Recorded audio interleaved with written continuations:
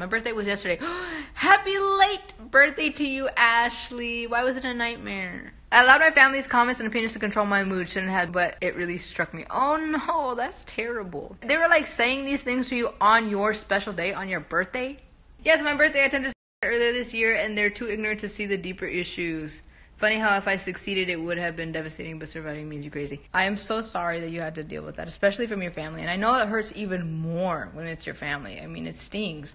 And I don't know if you're getting help, but if you are, that's amazing. I think continue to do what you're doing. I think you should definitely seek help since you know that there are deeper issues. And sometimes the only way to getting people to see these things is just by living your life and doing better, you know what I mean? And eventually they will see. A lot of family members don't understand that there's deeper issues, and they just want to cover it up by saying, oh, she's just being a teen, or she's just doing this, or he's doing that, or they're doing this. I know it takes a toll. I know it must freaking suck. It must hurt. It's terrible. It doesn't help with what you're feeling. In times like this is where you should really surround yourself with people who really support you and accept you and love you and understand that there's that you're going through. Whether that's online or somebody who is, certified to give you advice and help you through these things, or friends in real life, or family members, you know what I mean? I really think it's a huge thing to really try your best to get away from people who are so toxic in your life. For your family to do that to you on your birthday, that's up. Me saying this, may make you feel worse, but I'm not trying to make you feel worse. I just want you to see the reality. And yeah, maybe getting away is not an option, but there's always something that you can do to help yourself help yourself. You get what I'm saying? For example, I don't know if you're doing any of this or not, but just for an example, let's say you're home most of the day. What about getting a job? Go out and get a job where you can mentally focus on something else and not have to be dealing with that. For example, my sister always tells a story about when she was young and she was a crazy kid. When she was in school, she joined extracurricular activities like cheer and all this other stuff and got a job as soon as she could to be away from home where she was always constantly getting in trouble and stuff like that. You know what I mean? Like, my dad was very strict and he was always, getting on her nerves. You're young at that age, you know what I mean? Her thing was, I just want to be out. I want to be out where I'm not at home. And so she did things that she wanted to do. Like, she loved doing cheer. She loved working.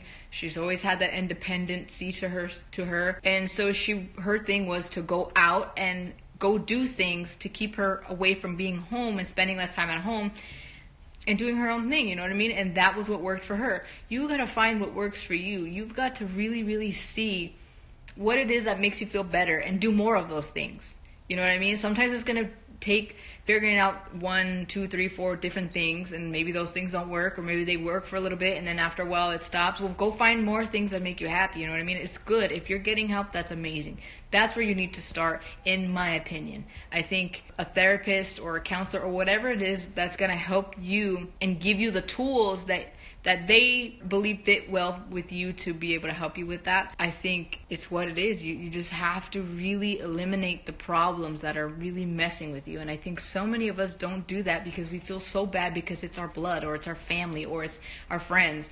But if it's really causing us to feel like it's not good for our lives, and if we want to get better, we have to really go to the extent and get rid of those things. You know what I mean? It's sad, but it's true. And so many of us don't do it, and we end up being miserable. And of course, they're not going to understand because they don't think like you, or they don't know. They're not in your body. They're not feeling these things. They're not going through what you're going through. And to an extent, we can't blame them because they don't understand. But we can easily do things that we need to do for ourselves because we know we need them. You know what I mean? They're really, really harming you more, and it's sad. It's sad that these, your family is supposed to be there for you and help you through these things. You know what I mean? But I don't know. It just makes me so sad to see this. But I want you to know that you are fully capable and able to. You got the right mindset. You're getting help. You're trying. And that's what's most important, that you're actually trying. You know what I mean? Keep trying. Keep going. I'm here for you. You have people that support you. I'm here cheering you on. Keep going. Keep doing what you got to do. You're doing great. You're doing what you can. And trust. Just trust in yourself. Believe in yourself.